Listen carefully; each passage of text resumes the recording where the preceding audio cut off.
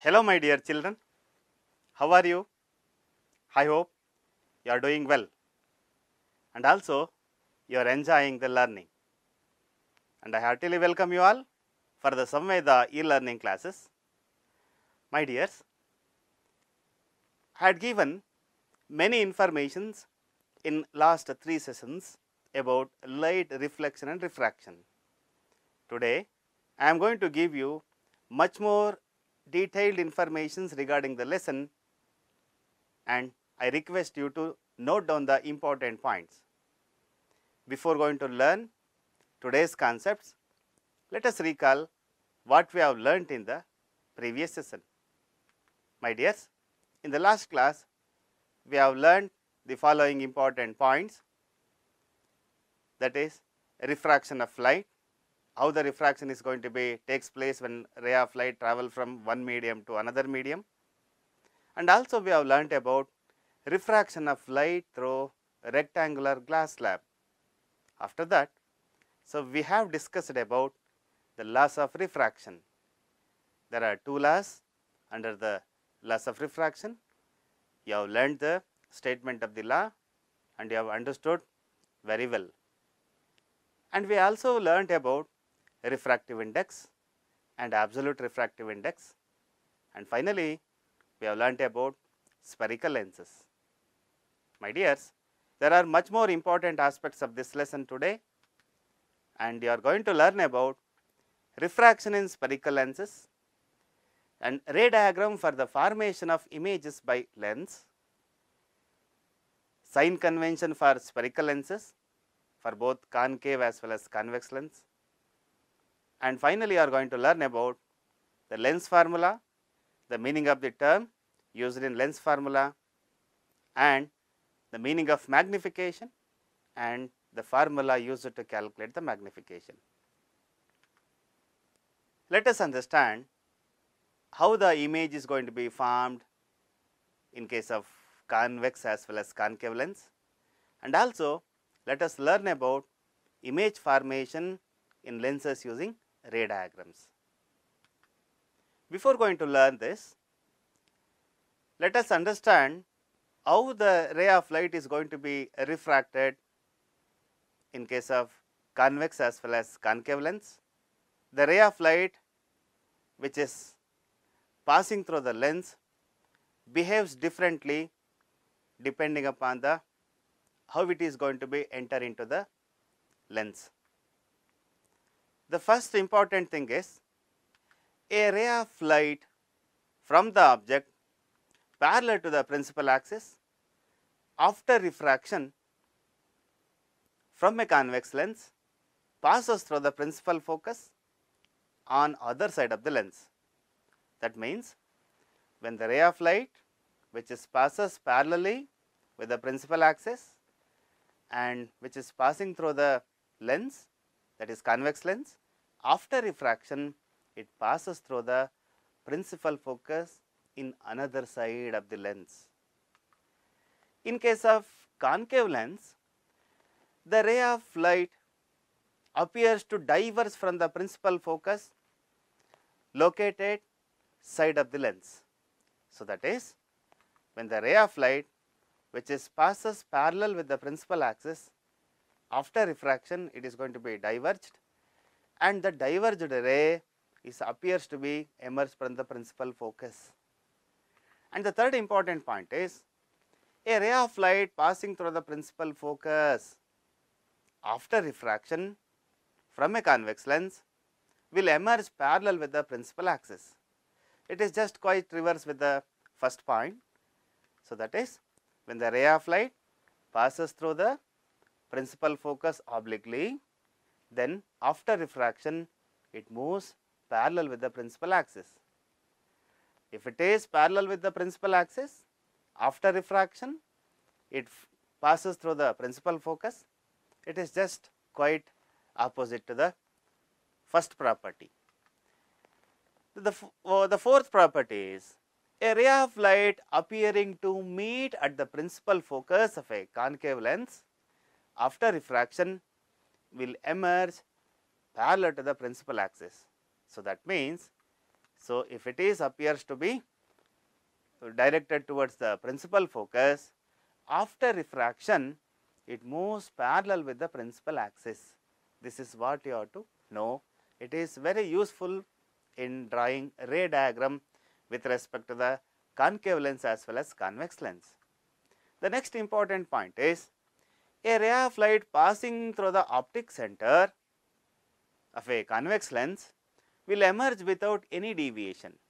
That means, if it is passes through optic center and there is no deviation or there is no refraction of the ray of light, you have to understand this. Apart from this, if the ray of light passes anywhere in the convex lens, it is going to be refracted, it is going to be bent according to the incident ray.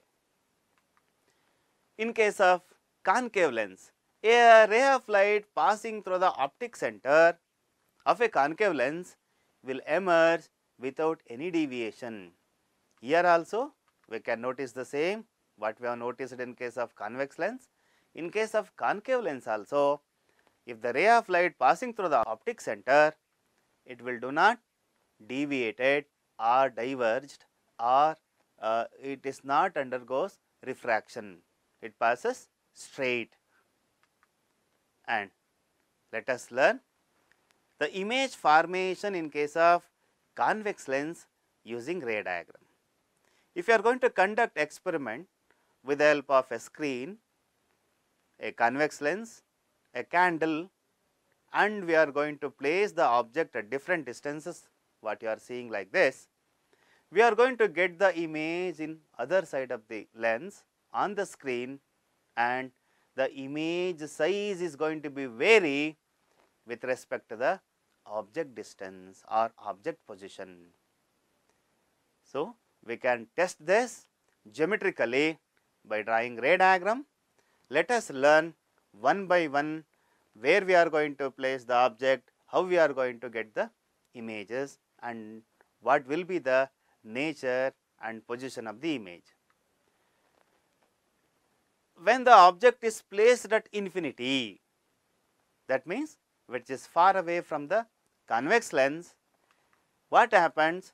The ray of light coming from the object will reaches the lens, and after refraction the refracted ray, which is going to be converge at a point what we call at principal focus, and here we can notice the nature of the image like this, nature, position as well as relative size of the image like this. The image position is at F. The image is going to be formed at the principal focus on other side of the lens. What about the relative size? The relative size is highly diminished, and here in this case nature of the image is real and inverted. So, just recall it again. When the object is placed at infinity, the image position is at principal focus, the size of the image is highly diminished, and nature of the image is real and inverted. You have to note this point. I am showing you again, see the animation and recall the points which related to the object is at infinity. Now, come to the next position, that is beyond 2f1.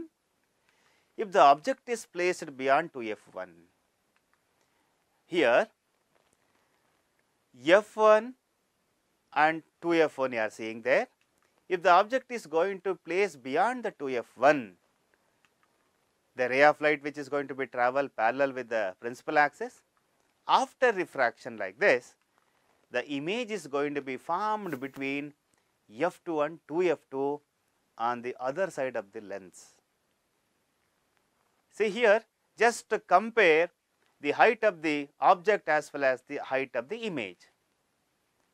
The image nature is inverted and it is a little bit smaller in size, that is diminished when compared to the height of the object, and the position is, it is known to you, it is between f2 and 2f2. The nature and position and relative size of the image we can list like this. The image position is between f2 and 2f2. the relative size is diminished and nature of the image is real and inverted. I am showing you again. See the animation. Just recall the nature of the image which is going to be formed when the object is placed beyond 2f1. So, like this image is going to be formed. Then what happens if you place at 2f1? If you are going to place the object at 2f1, that is double the focal length of the lens. Here f1, distance between f1 and O will be the focal length, and distance between f1 and 2f2 is as same as the distance between f1 and O. That is, it is 2f1 means it is double the focal length. Here also f2 indicate the focal length between O and f2, and f2 indicate double the focal length. So, when the object is placed at 2f1, the refracted ray which travels like this, and they are going to meet at 2f2 where the image is going to be formed. The image is going to be formed at 2f2, then compare the height of the image with respect to the height of the object. Here both heights are same, so we can list the nature, position and relative size of the image like this. Image position is at 2f2, relative size is as same as the object size. In this case also real and inverted image is going to be formed. I am showing you the animation again. So, just remember how the image is going to be formed and its nature. Now, what happens when object is placed between 2f1 and f1? Here before we have placed at 2f1, now we are placing between 2f1 and f1. So, if the object is placed between 2f1 and f1, the ray of light from the object which is going to be travel and refracted from the lens, and refracted ray which is going to be meet, that is at beyond 2f, and here just compare the height of the image as well as the height of the object. Here height of the image is appearing bigger than height of the object. That means, we can list the nature, position and relative size of the image like this. Image position is at beyond 2f, and relative size is, here in this case we are getting enlarged image. Nature of the image is real and inverted. In all the cases we are getting real and inverted image. I am showing you again. See, this is how image is going to be formed when the object is placed between 2f1 and f1. What happens if you are going to place the object at principal focus, that is at f1? If you are going to place the object at f1, we are going to get the refracted rays like this. So, this ray diagram indicates the image position is at infinity, the relative size is highly enlarged, and the nature of the image is real and inverted. Just recall the points again by seeing the animation. Here in this case, a real image is going to be formed, enlarged image is going to be formed. Now, what happens if we place the object between f1 and O, that is between principal focus and optic center? The image is going to be formed like this. Here in this case, image is going to be formed on the same side of the object, and here in this case image is enlarged, that is we are going to get magnified image. See, that is what we have listed here. Image position is on the same side of the object, relative size is enlarged, and the nature of the image is virtual and erect. I am showing you animation again. Practice all this ray diagram, and they are very important for the point of examination also. While drawing the ray diagram, so just recall nature, size as well as the position of the image. My dear students, you have learnt how the image is going to be formed when the object is placed from different distances in front of the convex lens, and I will give you an activity and you have to complete the table with respect to the nature of the image which is going to be formed when the object is placed at different distances. Now, just recall, remember what you have learned now and try to fill the table or try to complete the table. For the first line, when the object is placed at infinity, the position of the image is at f2, then relative size of the image is highly diminished and nature of the image is real and inverted. And when the object is placed beyond 2f1, then what will be the position of the image? Yes, you are correct, it is between f2 and 2f2, the relative size of the image is diminished and nature of the image is real and inverted. Then can you tell me nature of the image when the object is placed at 2f1? Yes, when the object is placed at 2f1, image is also formed at 2f2, then what about the relative size? It is as same as the object size. Then nature of the image here also in this case real and inverted. Then what about when the object is placed between f1 and 2f1? Then it is easy to remember. The image is going to be formed beyond 2f2, the image is enlarged and nature of the image is real and inverted.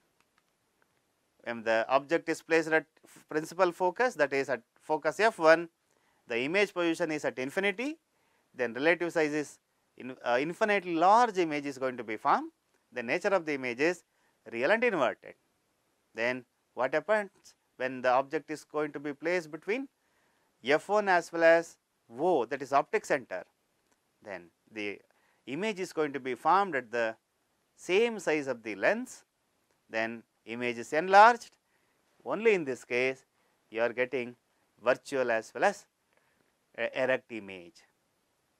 My dears, I hope you understood all these things very well. Now, let us learn the nature and position as well as the relative size of the image formed by the concave lens. In case of concave lens, we are going to place the object at infinity. When the object is going to be placed at infinity, then the ray of light after refraction, they are going to be diverged. If you are going to draw the diverged rays back, they are going to meet at principal focus. So, that is here you are getting very small image, the image size is very small and the virtual image is going to be formed. When the object is placed between infinity and the optic center O of the concave lens, here also you can notice the smaller sized image is going to be formed and it is erect image and it is also a virtual image we can notice there. So, that is why concave lens always produce virtual image, but a convex lens they produce both real as well as virtual image. It is depending upon the position of the object. Now, let us learn much more interesting facts about the spherical lenses, that is sign convention for the spherical lenses. According to the sign convention, the focal length of convex lens is represented by positive sign, that of concave lens is represented by negative sign. If it is if the lens is marked with a positive sign, then definitely it is a convex lens, and if it is named with a negative sign, so definitely it will be a concave lens. Now, let us learn the sign convention for the concave as well as convex lens. So, for that we have to remember the coordinate plane what you have learnt in the 9th standard. So, here in this case you are noticing the x axis as well as y axis, the positive side of the x axis and negative side of the x axis, similarly positive side of the y axis and negative side of the y axis. Imagine we are placing a convex lens at the origin and at the center of the coordinate plane, then just remember the meaning of f1 and 2f1 and f2 and 2f2, and always we are going to place the object like this. The object is pointing towards y axis. So, that is why the height of the object is going to be taken as positive. You are seeing the position of the object. The object is on x axis, that is negative side of the x axis. That is why the object distance is going to be written with negative sign, since it is on x axis, that is negative part of the x axis. You know that after refraction the image is going to be formed at the other side of the lens. Here in this case, the image position is going to be seen on positive side of the x axis. That is why the image distance is going to be written with positive sign, but see the height of the object, it is towards negative part of the y axis. That is why height of the image is going to be written with negative sign. So, here height of the object is positive, in this case height of the image is negative. Then distance of the object is going to be written with negative sign, and distance of the image is going to be written with positive signs because of their position on the x axis. So, like this, if you are going to consolidate all these things, we will get this tabular column, and it is very easy to solve the problems based on convex lens as well as concave lens. In case of convex lens, object distance u is represented with negative sign, image distance is going to be written with positive sign, height of the object is going to be written with positive sign, height of the image is going to be written with negative sign. Similarly, in case of concave lens, object distance is going to be written as negative and image distance is going to be written as negative, and height of the object is positive and height of the image is positive. So, you have to understand this table with respect to the coordinate plane. So, this will be helpful to you people to solve the problems on convex lens as well as concave lens. Now, we are at the end of the session. Let us know about lens formula as well as the magnification. Here 1 over f is equal to 1 over v minus 1 over u will be the lens formula. Here f indicate focal length, v indicate image distance and u indicate object distance. And magnification is going to be calculated by taking the ratio of height of the image to the height of the object. So, that is hi indicates the height of the image and ho indicates height of the object, and we also get the magnification by taking the ratio of image distance to the object distance. These are what the today's important topics, and let us recapitulate what we have learned in this session. My dears, you have a quiz, you have to read the question and I will give you 4 options. Among 4 you have to choose the right answer, and here you have a first question. When the object is placed at infinite distance from the convex lens, the image is formed at. The 4 options for this question are A at 2f2, B between f2 and O, C beyond 2f2, D at f2. Can you tell me the answer for this question? Have you marked the answer? Then verify your answer. The answer for this question is D at f2. When the object is placed at infinite distance, the image is going to be formed at f2, that is at principal focus. Now, here you have the second question. In order to obtain the size of the image is as same as the object should be placed at. Option for this question are A beyond 2f1, B at 2f1, C at f1, D between f1 and f2. Then what is the answer for this question? Yes, you are chosen the correct answer, and the answer for this question is, it is B at 2f1. The next question is, in order to obtain the enlarged image of the object, the position of the object in front of the convex lens is. The 4 options for this question are A at optic center, B between O and f1, C at 2f1, D at infinity. Then answer for this question is, it is B, between O and F1. Then you have another question. The question is, in order to obtain virtual and erect image from the convex lens, the object has to be placed at. The four options for this question are A, beyond 2f1, B, between O and f1, C, at 2f1, D, between 2f1 and f1. Yes, what is your answer? Yes, answer is B, between O and f1. The next question is, the best transparent material among the following to read a very small letter is. The four options for this question are A, convex lens, B, concave mirror, C, convex lens, D, convex mirror. The answer for this question is A, convex lens. My dear student, I hope you all enjoyed the quiz session.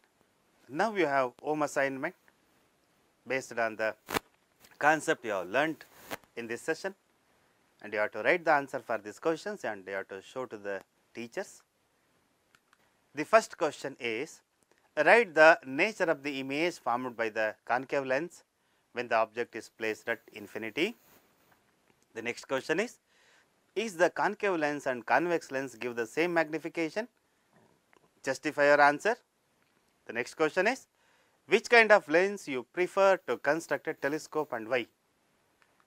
And the next question is, which type of lens is used by watch repairer and why? And the next question is, observe the figure given below, write the position, size and nature of the image. These are the questions for the home assignment, and here you have a activity, construct a small projector at your home by using convex lens and a mobile phone. Here I am showing you image, the method of construction of a simple projector.